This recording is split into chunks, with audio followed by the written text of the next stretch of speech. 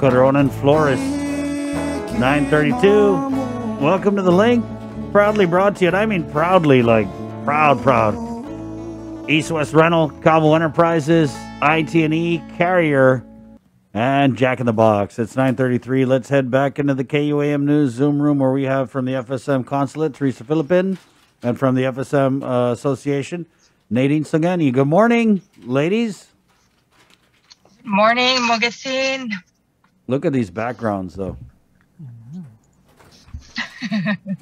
Nadine, I know you did before we went on. You told us a little bit about the background, but for our audience, what are we looking at in your Zoom background?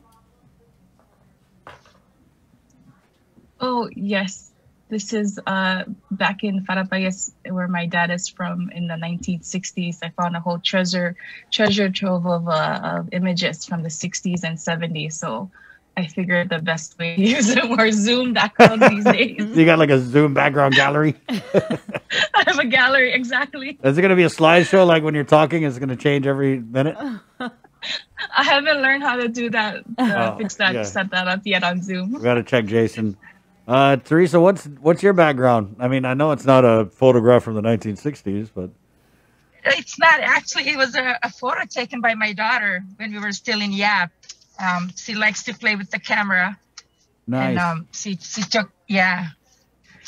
So, yeah, I've been going through her photos, some of her photos recently, and then this looked really pretty to me. So wow, yeah, that's I mean, what I have. A year into this pandemic, I think that we've gone very, very deep into our Zoom backgrounds, just judging from the kind of we're becoming creative. Right. I have a couple in my phone ready to go. Right. Let's just get right into it then, and I think we're going to start with the repatriation efforts. So we had a whole bunch of people on a couple weeks ago talking about this issue of people who had traveled out from the FSM or even just been away from the FSM before or during the pandemic and then not being able to come back. And so we had heard that there was some discussion from the president about starting repatriation in May. But we wanted to bring you on, Teresa, to kind of get the official word on what's the status and the conversation with that now?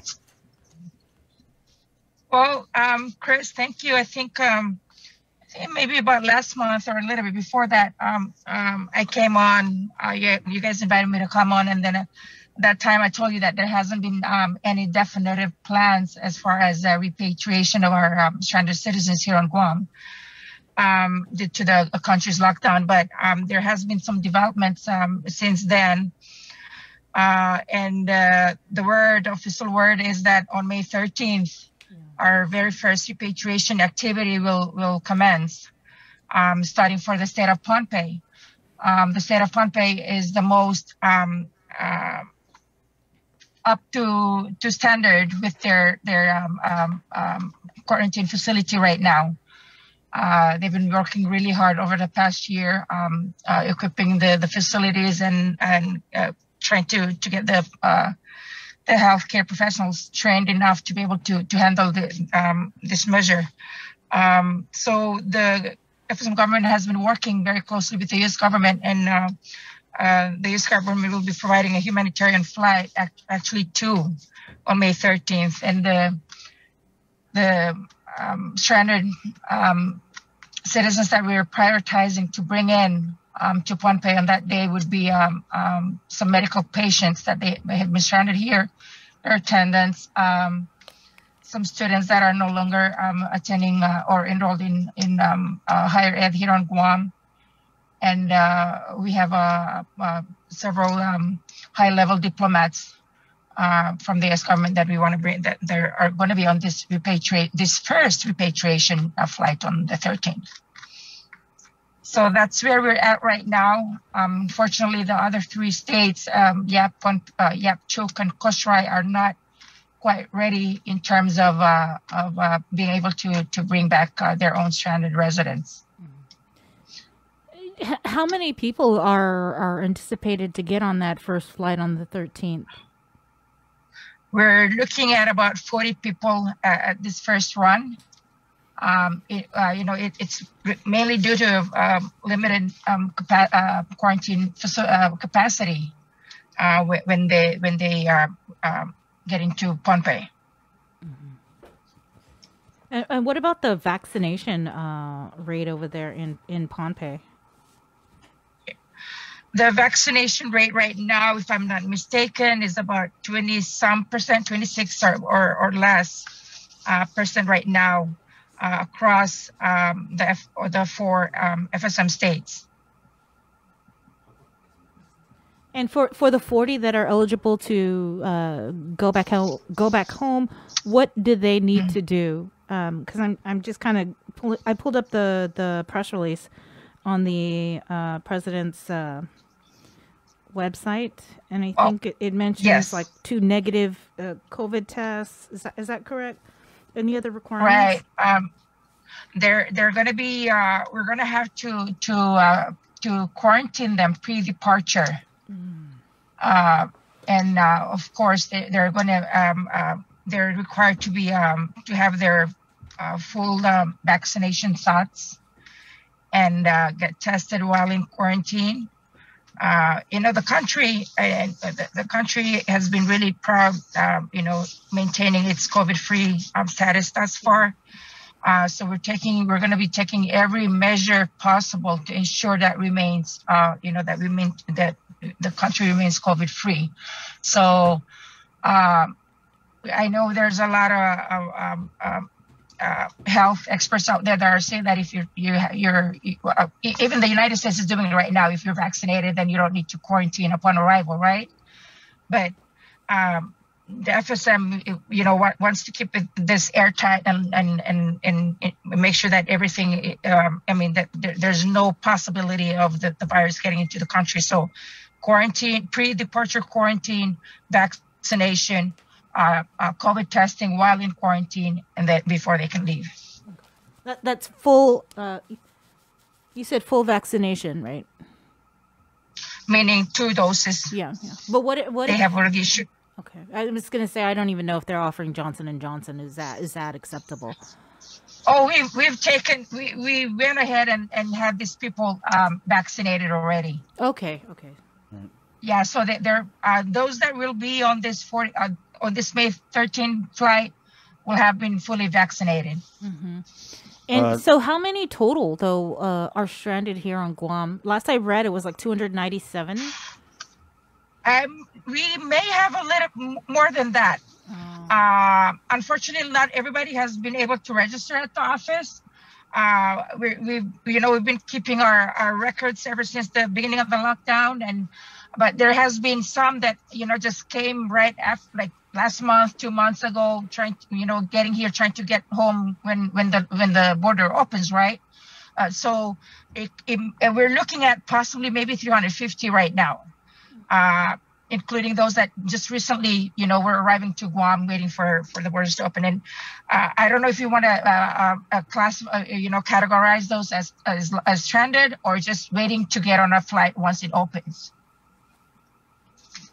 How soon after the May 13th flight do you anticipate the next flight? And then when you said that the other states in the FSM aren't quite ready for repatriation, what's the timeline on them being able to stand up their own repatriation flights? Okay. Right now, the official word is Koshrai is ready to bring back their stranded in COVID-free Republic of the Marshall Islands. I heard that they're saying that as soon as I guess they're using school facilities to do their on-island quarantine. So as soon as school's out, they're able to do that. Yap is in a similar situation. They can bring back their stranded in Palau, which is still COVID-free. Chuk, what I'm hearing is not quite ready as far as facilities, but their plans are already underway to work on to rectify those, so that because people it's been over a year. We definitely understand the hardship and that people are facing, not being able to get home. As far as what's going to happen after May 13th, after the May 13th flight to Pohnpei, it's really based on how this one goes. And because like I said, there's a lot of people that are waiting to go home. So after that one, there's no plans right now as to when exactly after the 13th, but definitely something is still cooking in the oven because it needs to get done. Mm-hmm. Do you have a breakdown of how many people are from Chuk that are stranded here? How many are from Pohnpei and the other islands? I don't have the exact numbers with me right now as far as our records at the office go, but the majority are from Chuk, Pohnpei, Yap, and Koshai. It's just about a handful. There was something that one of the guests said last week, and it kind of was really kind of sad, but she was mentioning how since they've been stranded for like a year, they only got one check or for financial assistance. Yeah, there's an assistance. Yeah. Is that true, or is there no other kind of? There has been two. Oh, two. Financial assistance provided to stranded citizens since the lockdown. Those that are employed in the FSM are still collecting their unemployment. Those that are we're calling them the medically stranded, they're collecting per diems on a daily basis from their healthcare program. So the government has been providing assistance as much as possible throughout this this pandemic. Where are they being pre-quarantined? The 40. Yes, right now we're looking at a couple of hotels here in Guam, Hotel Santa Fe and Grand Plaza. We haven't finalized a deal with them yet. And let's see, when would they need to be quarantined if the flight is on? Oh, okay, still in May. That's right. Yeah. Nadine, what are you hearing on the repatriation front? I think what I can speak to is just knowing a lot of people who are just really anxious to go back home. And so getting the opportunity to go get vaccinated when it's available, encouraging other family members, it's just all coming together to help with this fight against the COVID, on the island. But definitely everyone is very anxious. Almost on a daily, that's a hot topic with all the relatives and church members. Yeah.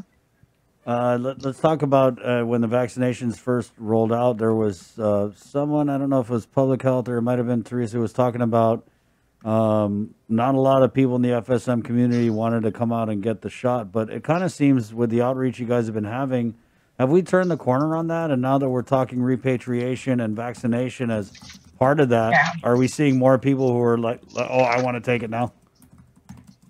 Yeah, that's definitely a big factor.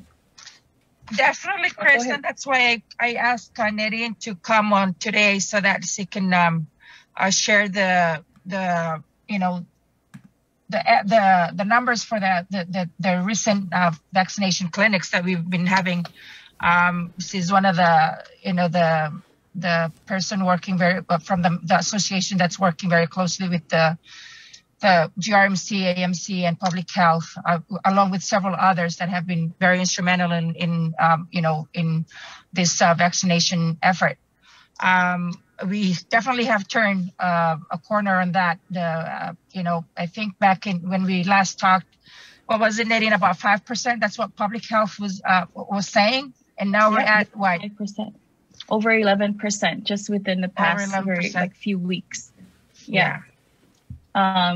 Definitely double our efforts because I think even before we had our first outreach over at GRMC, it was about 3%.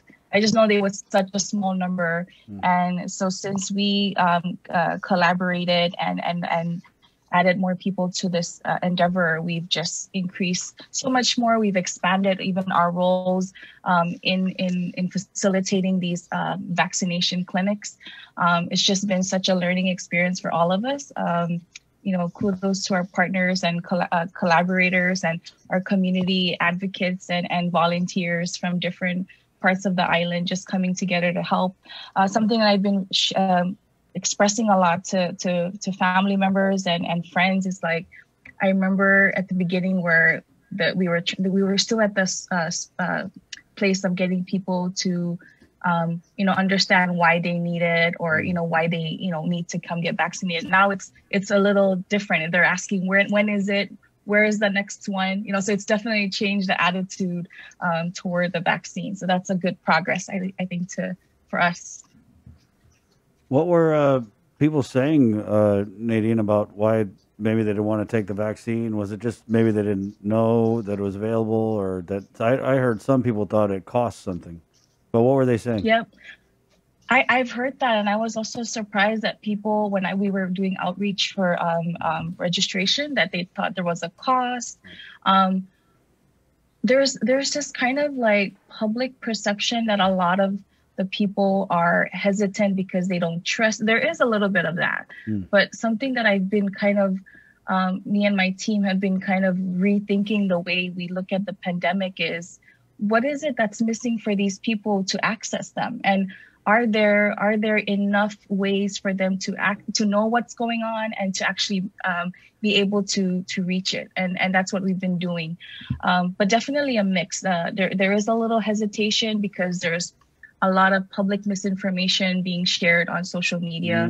But then to put into perspective, this mistrust in the whole pandemic or the vaccine is across the board and not just exclusive to FSM. Okay. And I think we've been trying to put that into perspective as we move forward, that there's other things involved and we need to think of long-term goals with regard to health as we're working with these people. And since March or since February, our first outreach, we were shooting for 200. We got 106 people that showed up. The next one we got 158, and then our third outreach we got 267. So it's just and having the people that they're familiar with or they trust being part of the strategy or the planning and actually on site makes a whole difference. When we did an outreach at the church, we heard comments like, "Oh, we're so glad there's someone we know who can help us register." And then we also, through a partner, a good relationship with Dr. Dolores Lee, she came to church with us one Sunday to kind of be there as we were registering people. And as they, had questions, we referred them to her, and we were there to interpret. So it just really bodes really well and adds such a value that all the different partners are just as committed and dedicated to helping our people trust in the system in the process, and trust in the system and the process. Thank you. Oh, great job. Yeah. Teresa, I wanted to just follow up a little off topic, but something we definitely talked about the last couple of times you came on is when Chief Ignacio had come out and said he was concerned about the prevalence of crystal methamphetamine in the FSM FAS communities. And then he had mentioned that he was going to be working with the consulate. What's the status on that? Have we, we'll just, I guess, what's going on with it? Yeah, we haven't had any recent meetings with the chief of police. And you're absolutely right, Chris. It's becoming a prevalent problem here on Guam, and not just within the FSM community, but, the whole community at large. And with this pandemic, we've kind of put all other activities and on the back burner. But we definitely, within the association, we're starting to have that conversation now. We're looking at we're planning to have some meetings on how to tap into the programs that are that are in existence on Guam. And see what we can do, because we need to educate people that this is pretty serious. We're seeing recent crimes on the rise because of drug-related activities. So definitely something that we need to look into, and sooner than later. Thank you for that. Thank you. Nadine, thank you for coming on. Just wanted to say, though, hey, how about Nicole Yamase? Yeah, that was totally cool. Oh, yeah, awesome. She's amazing. Yeah. We actually were in the same cohort together at the Young Pacific Leader Conference, and so she was.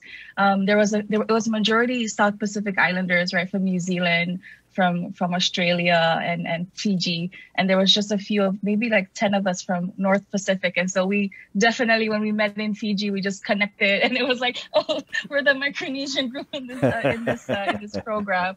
So it was just great to see a good friend and definitely an inspiring young woman from Micronesia. I think it was just great to see a brown face at the bottom of the trench. You know what I mean? Yeah, right? Yeah.